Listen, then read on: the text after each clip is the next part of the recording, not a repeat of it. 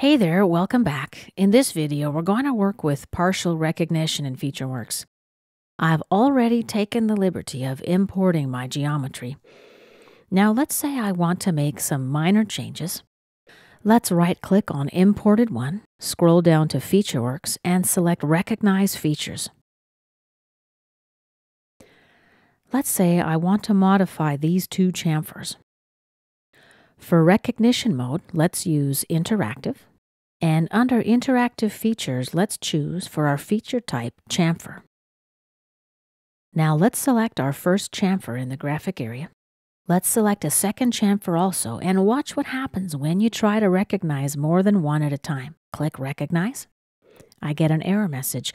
Feature could not be recognized. Multiple chamfer recognition is not supported. Recognize each chamfer individually. Let's right-click on our second chamfer and select Delete to remove it from our selected entities, and click Recognize again.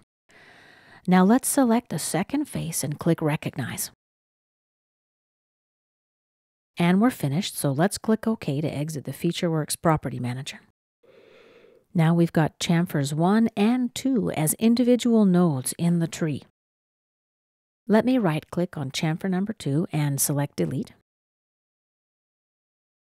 Click Yes to confirm. Let's modify chamfer 1. Right-click on chamfer 1 and select Edit Feature. Let's make this distance 12 millimeters instead. Tab to register, and let's click Accept.